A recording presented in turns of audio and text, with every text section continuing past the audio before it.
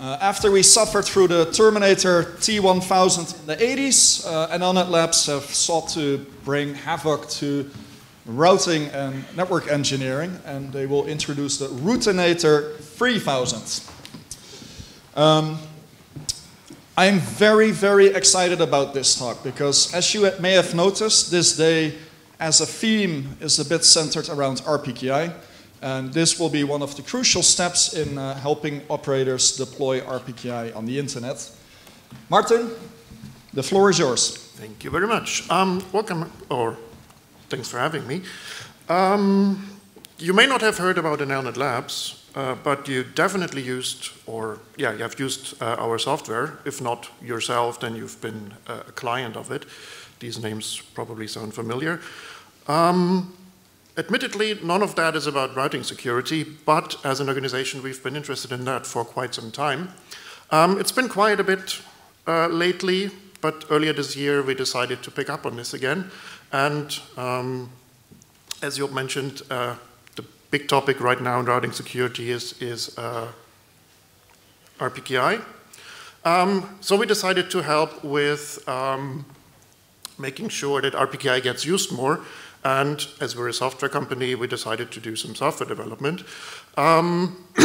There's two parts to this. This here's the first one, which is, given that there's more talks today about RPKI, I probably don't need to go into detail. But what you have is you have a bunch of CAs that follow the trace of the delegation of routing prefixes. And running CAs is always fun.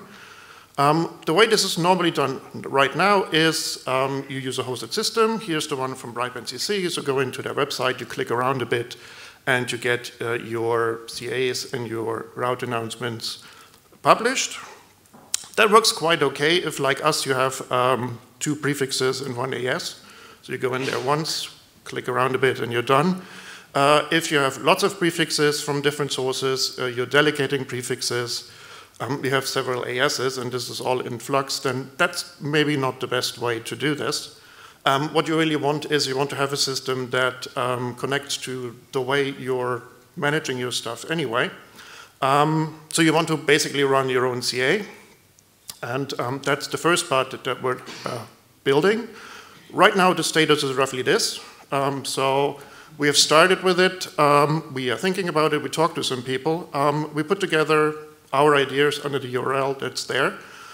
So the target is, well, ideally pretty much everyone who wants to run one. So if this sounds interesting to you, have a look at the URL there, and if you think that that's not really what you need, then by all means talk to us. We want to make something that is good for as many people as possible. So this is very early right now, but there's the other part, which is the relying party software, which is basically the bit that goes around, collects all the statements that are being made, and validates them, validates the signatures, and ends up with a list of prefixes, AS numbers, that are valid. That seemed to us to be the easier part, because you don't need to create certificates and stuff. You just need to validate a bunch of signatures. So we decided to start with that. Also, we decided to use this as a test bed for some experiments, whether we can use a relatively new language called Rust to build production-ready software. So we went away. It took about 6 weeks. And we had something that was working. 6 weeks is not a bad time. We spent another week to design a logo. And yeah, so this is the Routinator now. What does 6 weeks give you? Obviously, there's no fancy web interfaces or stuff like that. It's command line only. But it is actually ready to use. One thing that we did is you don't need to configure anything. It comes with the trust anchors for the 5 RIRs. So what you need to do right now, this is going to change. You need to have Rust around. You need to have rsync, because that's just how RPKI works right now. And then you can just go and run the thing. Cargo run here, that's the command that tells the Rust build system to build. and then if it actually succeeds, to run. Once it runs, it goes off and does the rsync thing. You're going to see the terms and conditions for a certain RIR twice for some reason. You'll also see that it complains about not being able to get behind the Great Firewall. That's something that just is like that right now. And then eventually, it will start to grind the wheels, and it will give you a list of AS numbers, prefixes, and the mythical max length thing.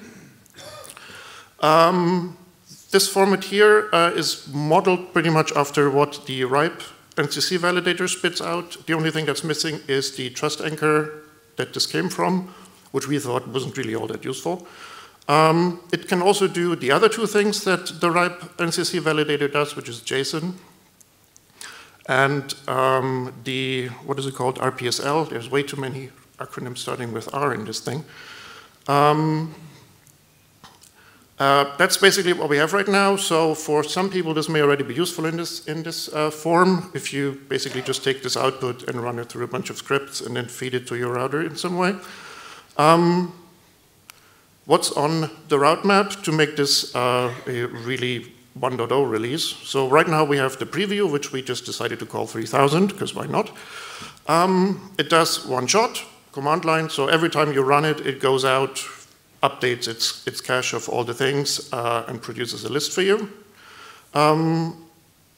That's already pretty good. What we want to do is we want to polish it a little, do some proper testing, because right now the testing we've done was we compared it to the output from other validators. Seemed to do the same thing. I guess we should maybe look into that a bit more clearly. Also, we want to do better diagnostics. The way this works right now is it basically just does things that I needed as a developer. Maybe you guys need something else. So we're going to look into that. And then have a release 1.0 fairly soon. I don't want to promise anything, but yeah. Soon, which then also will mean probably we're going to do packages so that you don't have to have Rust installed on your systems. And then, of course, the big thing is going to be a 1.0. The roadmap for that mostly revolves around RPKI RTR, so the thing where your routers can talk to it directly. You don't have to have some scripting to get it into the routers, which also means we need to implement local exceptions. That's the whitelists we heard already today from. For some reason, that's called Slurm. I'm still not sure if that's a Futurama reference or not. And a thing we obviously want to do is make it nicer to run, so better deployment, packaging, that sort of stuff. Also monitoring, have it integrate into the usual monitoring systems like that. And possibly some more. So if you're interested, if you find this an interesting project, but you say, well, I would like to use it, but there's this and this missing, by all means talk to us. We want to, like the CA, we want to make this usable for pretty much everyone. Yeah, so we're here all day. Just talk to us, come talk to us. We made a bit on the website, as you see here. We also made a mail alias, which is rpki@nllabs.nl. That goes to the relevant people. We're on Twitter, and if you are inclined to then come to GitHub and leave an issue or even a pull request, that would be awesome as well. Thank you.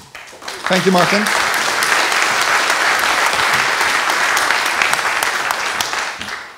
Gentle reminder to you as network operators, the only way for software quality to improve over time is if there are actual users running the software and giving feedback to developers like Martin and the rest of the NLnetLabs team. So if we want RPKI origin validation to succeed, and if we want stable software, it means we have to put in effort and run this and chew through the bugs. Eventually, we'll get it right. But they cannot do this in a vacuum.